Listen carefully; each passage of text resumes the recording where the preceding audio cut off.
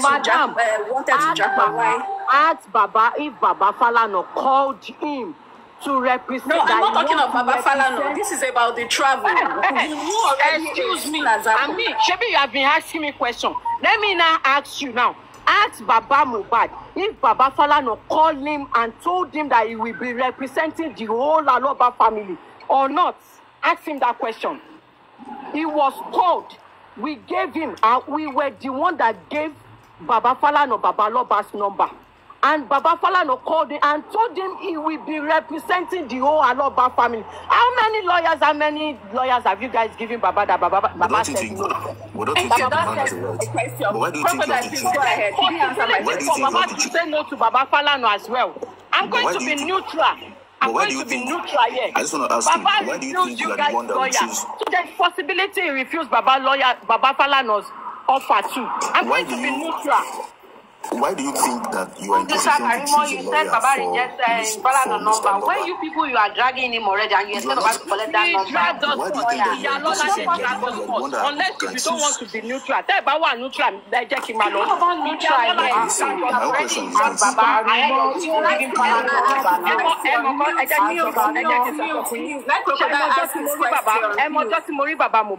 for the first time in my life. Okay, you didn't answer my last question. Let's crocodile answer the question. You know, for the first time in my life, he was on the burial ground. I saw him, he was wearing an orange shirt.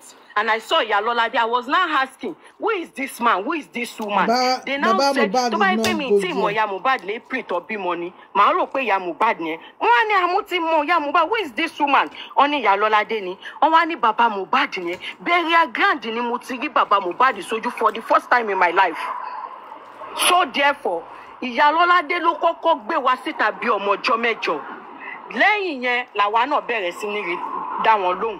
A dẹ̀ tún dákẹ́, everybody were saying ṣọmọ yóò ní family, ṣọmọ yóò ní family until when I came out.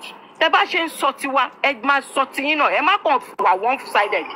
Okay, so what I would just say is, just a side question. If it was Mrs. If it was Yalola that asked those questions, why do you begin to launch attacks on Baba MOHBAD? Since Baba MOHBAD is not Yalolade, that's one. The second question is, Baba MOHBAD owed Yalolade and say, me take the day. Why did you get Baba MOHBAD? You attacked Mr. Loba. Baba MOHBAD caution Yalolade. You attacked Mr. Loba. You did not attack Yalolade. No. Because it was Yalolade in this case that committed that after the burial ground. They now went home again. Ní interview tó ṣe nínú living room. Tó ṣe nínú living room tó ní ẹ wo létí mò ń gbé. Remember we were attacked there too. Lẹ́yìn interview ẹ wo létí mò ń gbé yẹn. If you really want to say the truth, go and check again. Yalolade came out first on the burial ground. Baba was not there. Baba was across the land.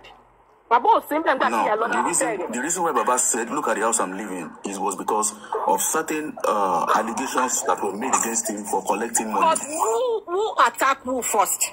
Who came out on social media first? Who came Baba responded for Baba MOHBAD. Baba responded to the allegations that he talking about Yalolade. I think he's talking about Yalolade on social media first. Yalolade said, and I quote, who came out first? Yalolade was there. Can I ask that? Sorry. 1 minute. 1 minute. I beg you of this. 1 minute. Okay, so anyway, this is my question. Mr. Westo, just hold on, please. Let me just ask my question because I'm not after Baba. My question is this. It's just one question. When I was telling you guys, Baba did not respond to my call. Baba was quiet when I was talking. After Baba support Baba right, when I was now saying the truth now, you are saying I'm after Baba. All right. That's by the way. My question is this. You said MOHBAD does not have anything aside from the house. What? So the question now is, okay, in your interview with Daddy Freeze, you said aside from the house, MOHBAD does not have any. He does not have anything. Right? I didn't say that. Emma rope me. Money mo boyo mi kini tèmi pẹ̀lú le. Ṣé mi ṣe agent le ni. E de ń béèrè le lọ́wọ́ mi. Mo ti sọ fún yín mo ní mi ò mọ̀. The bá question mi ẹ̀bi mi náà mo ní mi ò mọ̀ bóyá òun ló nílé bóyá òun kọ́ ló nílé ilẹ̀ tí mo rí tó fẹ́ lọ sí gan mi mọ̀ pé òun gan ló rà ìjọ tó kú ni mo mọ̀ pé òun ló rà. They didn't tell me he later bought the land. They did not tell me. I found out on the day of the burial pé ilẹ̀ yìí ṣe bí ilẹ̀ tí mo fẹ́ rà ni mò ń wò ìyá Lọ́ládé lórí ẹ̀ yìí náà lọ́sẹ̀ wá ń sọ fún mi pé ẹ̀rọ ti padà rà. Karimo. Sorry, you know, Moko, I just want you to be comfortable here, okay? I want you to speak at your own time, at your own pace.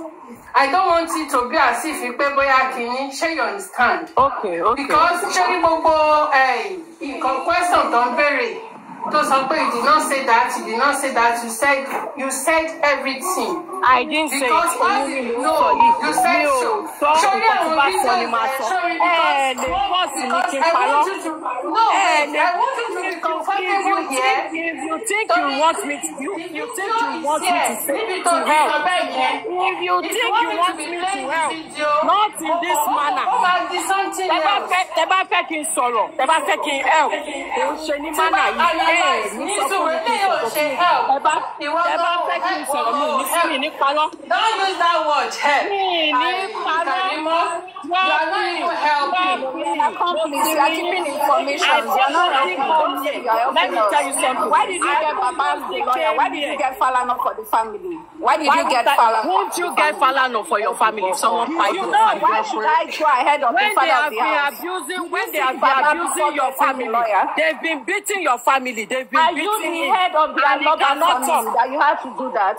Baba was the one they were accusing. Why did you go ahead to get a lawyer? Baba was the one they were accusing. Yes, that was what the son's head.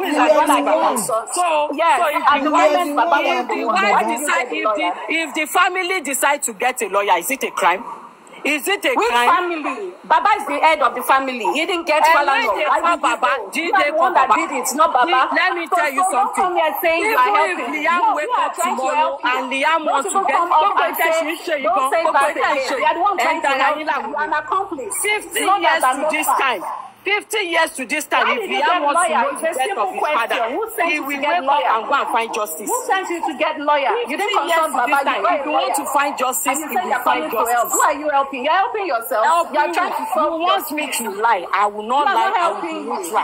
You are not helping us. You are not helping us.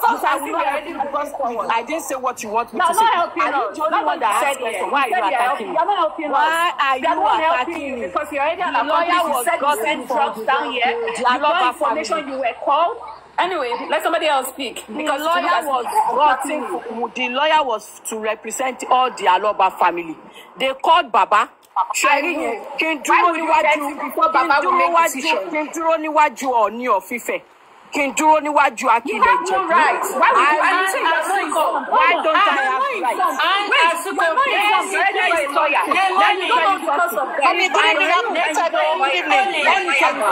Let me tell you something. If I knew he was being bullied while he was alive, if I know about his bullying, I will get a lawyer from him. I will even go to CNN here in the US. I will advocate for him unlike when Nigeria government tí MOHBAD bá kú tí yín bá yín. That is why I am. Tó bá yẹ pé mo mọ̀ pé wọ́n ná kiri bó ṣe ń ná yẹn ni. Tó bá yẹ pé mo mọ̀ ni gbogbo it everybody ń sọ nǹkan tó ṣẹlẹ̀ tó bá yẹ pé mo gbọ́ sí ni. They know me very well. I will come out. I will go to CNN. Èmi lèmi mama bá yín fami òpin I will tell MOHBAD to come to America. Gbogbo wọn dẹ̀ kọ́ bọ̀ l'Amẹ́ríkà. Àwọn tó wà ní àwọn olórin tó wà níbà wọ́n jọ máa collabo pẹ̀lú wọn. Ta ló sọ fún MOHBAD pé kò lè collabo pẹ̀lú Justin Bieber? Ta ló sọ pé kò lè collabo pẹ̀lú àwọn top musicians tó wà níbà? Fi Nàìjíríà tó ń jọ wọ́n lójú fílẹ̀ fún wọn tó ń nù ẹ́ kiri. Tẹ́mi bá mọ̀ pé wọ́n na MOHBAD kiri, ṣó ó máa kú bó ṣe kú yẹn ni. Máa jáde fún bí mo ṣe jáde fún mi ni máa jáde fún. Máa lọ CNN lórí ọ̀rọ̀ yìí gan ṣe rò pé mi ò lọ CNN ni. Pẹ̀lú gbogbo nǹkan tí Nigeria government ti ṣe, tí n bá lọ sí CNN headquarter ní New York, kí ìṣẹ̀dá MOHBAD dà fún mi. I went to CNN headquarter on behalf of this case. Ó tó di pé mo yọ ọwọ́ mi, mo yọ ẹsẹ̀ mi. Nígbà tí mo rí gbogbo nǹkan tí Nigeria government ti ṣe. Ṣé rò pé kò léèyàn bí mo ṣe wà yìí, ẹ lè rò pé mi ì jẹ́ nǹkan kan medicine after death olórí burúkú ni ìwọ tó sọ yẹn. Pé mi ò mọ̀ pé ó ń jìyà. oúnjẹ ìyà tó jẹ yẹn tó bá yẹ pé mo mọ̀ pé wọ́n ná ṣeré ni tó bá yẹ pé mo mọ̀ ni ó máa fi Nàìjíríà lẹ̀ á wá bẹ̀rẹ̀ fan base ẹ̀ láàbúrọ̀d àwọn tí Nàìjíríà gan ló máa bẹ̀ kán tó wá kò lábò pẹ̀lú ẹ̀ kí ni mi everywhere ẹ rò pé ó dùn mọ́ mi inú ni àbí mi ìfẹ́ láì fún ṣe ọmọ afábúrò ṣé mi ìfẹ́ láì fún ṣe ọmọ ní ẹjọ́ wọn ni ìgbà tọ́jọ́ yára wọn lówó mi síbẹ̀ ẹni tó bá yáwó lọ́wọ́ ẹ̀ kan gbé owó lọ́wọ́ ẹ̀ síbẹ̀ tó bá yá lọ́wọ́ ẹ̀ kan gbà lọ́wọ́ wọn tó bá ní evidence kan gbà gbogbo owó wọn lọ́wọ́ àbí wọ́n sọ pé Kàrímọ́ yáwó wọ́n sọ pé Kàrímọ́ jẹ́wọ́ náírà ní owó Mohbad èmi ò ń jẹjẹkújẹ nǹkan tó gbogbo nǹkan Mohbad tó bá yá wọ́n sọ tó bá ní evidence kan gbowó wọn lọ́wọ́ wọn.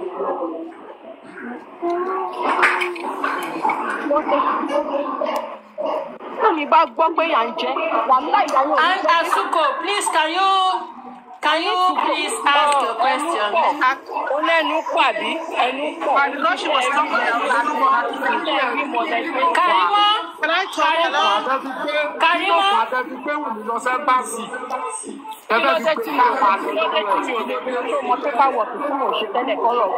Okay, Obaro, ask your question. Ṣé mi ò ní láìka tí mo fà nínú ìwà sábẹ́rẹ́? Ìgbàṣà ìdí tí wọ́n lè fi ọkọ̀ ẹ̀ kú. Àbẹ̀dí tí wọ́n lè fi pẹ̀lẹ́ olóhùn yọ ẹnu dùn rò fọ̀. Ẹbí ìwọ ni ọba àrọ̀ máa ń rí all the time now. Bọ̀ mí ní bú ẹ. Bọ̀ bàbá Mohbad ní òun ò mọ̀ yìí. Ẹ̀yin jẹ́ sọ pé bàbá Mohbad. Ọba àrọ̀ èmi náà mọ bàbá Mohbad ibo ló wà ńgbà tí mò ń sọ mí rí bàbá yìí sọ. Ẹni bàbá Mohbad pé ẹ̀ẹ́dẹ́ pé kó má sí Mohbad ẹni ẹ̀dẹ́ gan. Ó dà pọ̀ bá rọ́ṣẹ̀ dé ni ẹ bá mi ṣàlàyé fóṣẹ̀ dé ni ṣé mi sọ pé mo ní kó gbé fóònù. Mo ti rìkọ́dù 1 hour 5 minutes. Lọ́tún gbọ́ tó ti gbọ́ lọ́tún gbọ́ ẹ kàn fẹ́ ká máa jà ní èmi ò dẹ̀ rẹ́dì láti jà tẹ bá fẹ́ ká mi jà máa fún yín lésì nǹkan mi rẹ́dì láti jà why are you like this ẹ ń ṣe láàrin ara yín ẹ máa fúnra yín ẹ máa fúnra yín jà ẹnu yín fúnra yín gan kòkò wájú sọ tó yẹ kẹ́ jí oṣù ẹ máa fúnra yín jà. Ìbàdàyà ti wù mí jà ẹni tẹ bá sọ àwọn ọ̀rọ̀ kan ṣé ń gbọ́ ẹni ayé mi máa bàjẹ́ ẹni tí ìyá Mohbad náà bá sọ̀rọ̀ ayé mi máa bàjẹ́. Òsín nígbà tí York Daddy béèrè lọ́wọ́ mi tí mo ti ṣàlàyé ọba arọ you are just coming I need to go ẹjọ́. Ẹ máa lọ gbogbo ìjáwọ́ pọ̀ ní wọ́n náà tún máa ń fẹ́ drug náà. Dọ́kítà olóòtú dáìbò Asuko please. If you can't get anywhere if you continue like this, lójú yín sí ẹ̀ ń ṣẹ̀fẹ̀. A máa jẹ́ ẹ̀jẹ̀ torí Nàìjíríà máa dá sí Nàìjíríà. Wọ́n máa pa àwọn ènìyàn ṣe gbogbo ẹ̀. That's the only reason. Let me tell you something. You know the only reason why I went to Yeye Kude? Do you know why? Because ọ̀hún ara tí wọ́n balẹ̀ wọn ò ṣe bẹ́ẹ̀ yìí ṣe ń ṣe ọlọ́run ọba. And wait. Anybody inú yín bá ṣe mistake báyìí tó bá ṣe mistake ẹ máa dúdú àgbẹ̀ ẹ máa dúdú. So Kàrímọ́ káre o sọ̀rọ̀ Kàrímọ́ sọ̀rọ̀ kó rántí ẹni tó mọ̀ gbọ́ o so ara tiwa ni ò wá balẹ̀ àbí. Ara wa ni ò balẹ̀ Kàrímọ́. Sísá kọfí ṣé bọ́ ṣe ń kú nìyẹn náà dá. Èmi akọmọdé àwọn jọ́sìn sọ mo bá dé bí. Gbogbo nǹkan tí mo ti sọ bí bàṣẹ́ yìí lẹ́pẹ̀ ṣé bọ́ ṣe ń bú mi yẹn dá. Ẹ fẹ́ mọ̀ wọ́n ẹyọ pankẹ́rẹ́tì amúlétì yìí bẹ̀. Gbogbo ẹ̀kú tí láti bọ́lẹ̀ lọ́kọ́ mẹ́sẹ̀. Anna Suko, please, what do you have to say? Okay, I have a question for Kàrímọ́. My question is,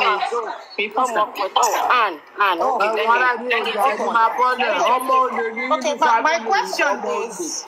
Okay, let me go for what you just said. Let me go, please. No, don't go now, please, Kàrímọ́, please. Don't cuss her yet now. Don't do that. Now. She's trying to talk. Hello. Yálà ìjà ẹ̀ agbẹ́gbẹ́ àwọn ọ̀run ẹ̀ máa ń ṣe. Àwọn ọ̀run ẹ̀ agbẹ́lọ́ máa ń ṣe. Àwọn ọ̀run ẹ̀ wà ń sábó yàgbà tó ebi nà. Gbogbo yín àti ìyá ẹ̀ ò lè. Àwọn ọ̀run ẹ̀ wà ń sábó yàgbà tó ebi nà. I'm not feeling fine. Ọ̀gbẹ́ni kó kẹ́tẹ́kẹ́tẹ́ kó bọ́lẹ̀ kó kẹ́tẹ́kẹ́tẹ́ kó bá mi kí wọ́n yàgbà tó bá ti dé sábó yàgbà kó tó dé kó lè bá mi kí ọdún kan ti fẹ́ pé ló ṣe ń sá kiri ò ní jèrè. èmi sá kiri wo tó bá tún dọ̀la tó bá tún mi kí tún lọ látọ̀mù mi máa tún lọ èmi káàkiri èmi kàn káàkiri tèmi ni ẹ̀ ti bí òpó ẹ̀ ọ̀la ní kọ́ọ̀tù kémi tẹ́ ẹ mọ̀ pé kọ́ọ̀tù wà lọ́la ni. Why are you judging people like this? Ṣé mi tẹ́ ẹ mọ̀ pé ẹni kọ́ọ̀tù lọ́la ni èmi kò wá síbí tèmi ni. Just the way I went to Papariano platform. Papariano is coming to my platform. Ó máa gift mi èmi náà lọ síbẹ̀ máa gift ẹ. Why tó jẹ́ pé ẹ̀yin yìí kí ló dé? It's okay. Just I fear you, no fear you now. No, just ignore it. It's okay. You have everybody has their own opinions of this. My own question I wanted to ask you is that my own is that you see when you came out on Daddy Freeze live, and then you said that you said I'm not going to be very precise. I'm just going to repeat what I think you said. If I'm wrong, please correct me. You said that, this issue... That needs to stop going around. It's a social space. No, just ignore the comment section now. Social space. I will go anywhere I like. You don't own the social space. Can you just listen? I'm listening. Okay, so you said something that, you were on the phone with them. Did Wunmi really tell you precisely what happened to him, what that led to his death? This is a repetitive question. I'm sorry, I just joined. I have just told Westo. I was told they called the nurse, and during the treatment, he passed away. Okay, right. That's what I know. And if I was saying otherwise, if I was told something else, and I was saying otherwise, let MOHBAD judge me. Okay, that's fine. Now, so thank you for clearing that, because I just came up. Now, my second question is, when you see on Daddy Freeze live, the impression that was created was like, Baba MOHBAD at that time, he was interested. The impression you created, if I'm wrong, correct me, was that he was focused on the property. Everything he wanted was the property. They were fighting Wunmi. Wait. The impression you guys believed, because we were dragged first. Okay, I asked a question. Because any told it down. Ta ló kọ́kọ́ jáde tó sọ̀rọ̀ family in social media. Ta ló kọ́kọ́ jáde. Is it not from Yalola?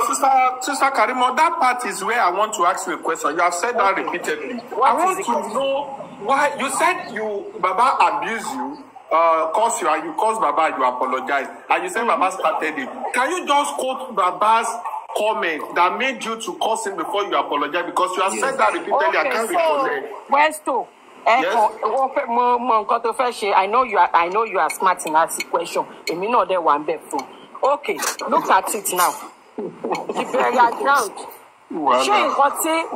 Ṣé Ìyálọ́ládé sọ mi burial ground ẹ bẹ ṣe ní fídíò tèmi náà lọ́wọ́ ní fídíò Ìyálọ́ládé náà wà ní Tambel àbí bẹ́ẹ̀ kọ́. Everything that Ìyálọ́ládé said. Who is Ìyálọ́ládé to Baba? His girlfriend, Abi. Okay. That moment. Wait. Ẹ bèrè question ẹ jẹ́ kí n land o. Ẹ jẹ́ kí n land. Ní moment yẹn, bàbá ṣì lọ lórí ẹbí. Ṣẹ́gẹ̀t. Obìnrin yìí, irọ́. Àìtí ìfẹ́ gbé sí mídíà. Jẹ́ kó kú sí wọlé náà. Because wọ́n ti fẹ́ sí ń jọ yẹn. Mi ṣe tèmi bẹ́ẹ̀ máì ti bà mí gbé síbẹ̀. Wọ́n dẹ̀ ti wá, bàbá ò sọ fún Ìyálọ́ládé kí Ìyálọ́ládé stop interview yẹn. Wọ́n dẹ̀ ti wá gbé sí mídíà nìyẹn. Wọ́n tún délé, wọ́n tún continue. Oh, did Ìyálọ́ládé tell you Baba sent her? So who sent her? So family tèmi lẹni tó kọ́kọ́ gbọ́rọ̀ síta. Even nǹkan tó mú mi jáde lọ́dọ̀ Bridget interview Ìyálọ́ládé lèmi rí tí mò ń béèrè who is this woman tó ń sọ̀rọ̀ yìí? Mò ń tún sọ ká ní mi ò tí ì meet ìyá Mohbad rí ni mo máa rò pé ìyá Mohbad ni Ìyálọ́ládé ni. Kọ́kọ́ wá sọ fún mi pé náà pé girlfriend bàbá ni. Àfi tá bá fẹ́ ṣe àbòsí ń bíbáyìí. Girlfriend bàbá jáde bàbá ò sọ pé no let's not talk jẹ́ ká délé náà. Wọ́n tún wá délé náà wọ́n tún lọ interview wọn ṣẹ̀gẹ́t. Ó lè má jẹ́ girlfriend bàbá ẹ̀yin lẹ mọ̀ yẹn in comment section but this person is from baba side ṣẹ̀gẹ́t. Wọ́n tún wá délé ẹ wo bí tí mò ń gbé ẹ wo kinní kan ìyá ẹ̀ bàbá kinní kan mọ́mì kí ló ń ṣẹlẹ̀ láàrin ẹ̀yin àti bàbá? Ṣé bí bàbá Mohbad ní ó tún ṣe interview yìí? Ibẹ̀ ni mo ti nǹkan tó jẹ́ yẹ kí n jáde lọ́dọ̀ Bridget ni pé I'm one of her fan. I used to follow her. That is the reason why I came out and say tẹ́mi bá tẹ̀ mọ̀ pé nǹkan tó máa di rẹpẹtẹ báyìí ni mi ní dá sí. Because nígbà tó bẹ̀rẹ̀ tó. Not that you have said. There has never been a place where Baba was specific in dragging you on Baba did not say anything in the house. Go and look at the interview. The same way you are referencing to my interview under the freeze. Go and look at Baba interview. Well, another thing I want you to know is this. Don't cover it. Go and look at I'm not Baba covering interview. it. I'm not. It's there now. Internet doesn't forget. Do you know that you came out saying that èmi ni mo ní kí Wùnmí má gbà kí wọ́n sin Mohbad. Òru ọjọ́ yẹn ni bàbá ti fẹ́ sí èmi ni mo ní kí Wùnmí má lọ sí hospital. Kí ló fi yàtọ̀ sí nǹkan tí mo sọ? Kí ló fi yàtọ̀ sí nǹkan tí mo sọ pé kó má sin? Yàtọ̀ ṣé mi nìkan ni mo ní ká má sí ni? Ṣé ní nǹkan tẹ́ ń fà lẹ́sẹ̀ yìí? Ẹ kàn tún máa jẹ́ kí n máa sáàbì pé mo yé ti bàbá ni. Ẹ máa jẹ́ kí n sáàbì pé mo yé ti bàbá. I mean, I will say the truth. No, that's not. Let's not. We're not trying to incite you, but the question is. Okay, didn't the lawyer told him not to bury him? Didn't everybody told him not to bury him?